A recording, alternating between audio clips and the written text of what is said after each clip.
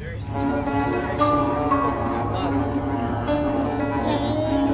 man, check it, man. Hey, man. Dr. Rose is here. It happened. It's going down. Man. Yeah, we on Boss Talk 101. Yeah, we gonna talk. Let me ask you about, when I came to your office yesterday, it was like an office I'd never been to.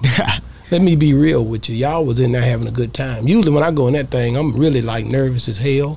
I'm sitting there waiting my turn. I don't like none of the mess y'all got going on. But I'm gonna be rocking with you. You gonna fix me up. I already done figured that out. Yes, sir. I know. I already told my wife, I'm like, I'm going over and rock with him. He gonna fix me up. But at the end of the day, I got there, man, and just the way you carried yourself, man. Thank you.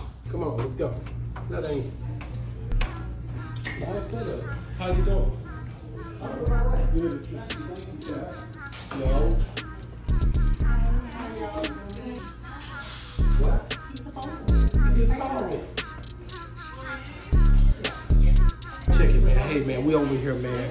We at Dr. Rose Aesthetics, man. It's about to go down. We about to go in here and check him out, man. Check that wall out right there. Nice footage. You must already got that. You see the picture right there? Dope right there. That's dope right there. Get that, man. Yeah.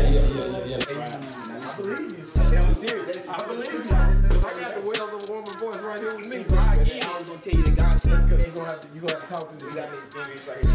I got you. But it's more private, begin like periods and stuff for you to do. You got the Country Rose Aesthetics hoodie.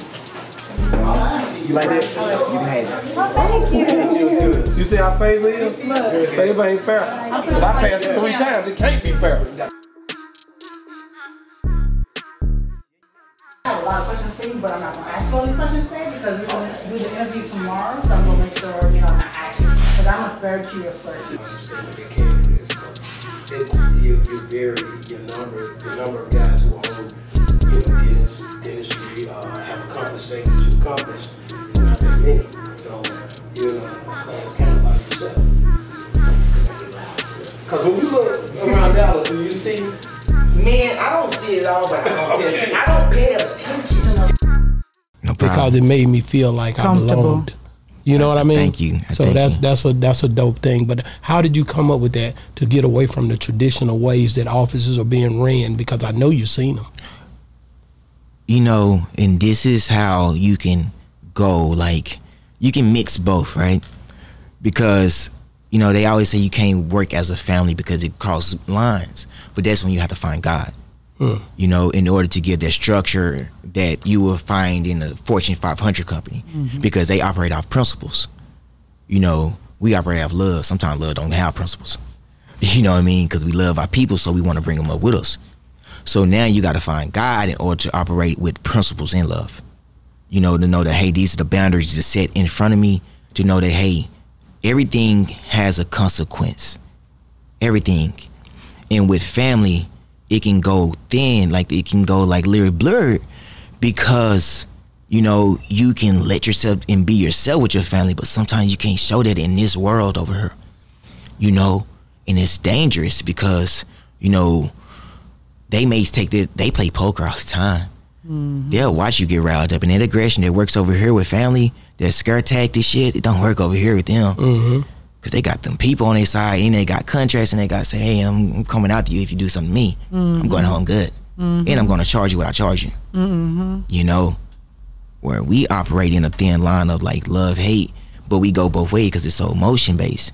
That's the one thing I'm scared of because like when you treat everybody you work with as family and stuff, sometimes people can, you know, not look at you as the boss anymore. They're looking at you like, oh, I'll come in late. I'll do this. I'll do that. It's like... But that's when they start respecting your leadership. You know, yeah, you're right. I'm not the boss. I'm your leader. You know, which means I have the bosses provide pay. I provide abundance. Okay. You know, I provide a lifestyle to say, hey, this is healthy over here. This is good. If you want to stay in this area, this is going to always be here because teeth, you manifest light through teeth, through smiling. Speak more into light every day. Smile. That's what smile stands for. So it must start with a smile, right? So I'm letting people know, like, over here, it's good over here. You know, we know how to learn. We got to have discernment, but, you know, we good over here. Wow. And that's why I can always say, you know, my lane is good. Yeah, we on Boss Talk 101. Yeah, we gon' talk.